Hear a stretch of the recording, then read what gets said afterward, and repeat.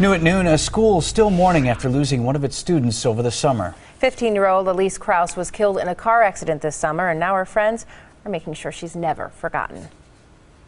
Sophomore Kendall Ewing scans photos on her iPad. Do you want me to send you that silly group picture? Yeah, you can send that to me. She's looking for cute pictures of her friend Alyse Krause. It's hard to talk about at school, but everyone knows. The 15-year-old Waukesha North softball player and cheerleader was killed in a car accident in August. I thought everything was going to be okay, but reality hit.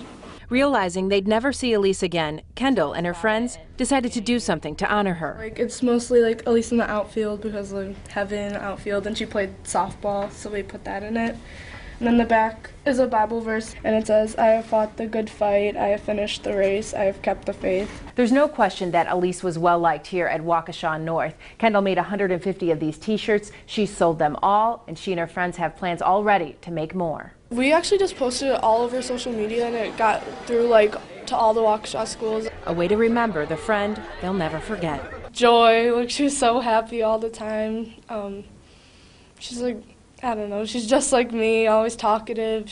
You can always talk to her about anything, so it's hard when she's gone, The t-shirts sold for $15 a piece, so that means Kendall and her friends raised more than $1,000 for Alyse's family. Packers actually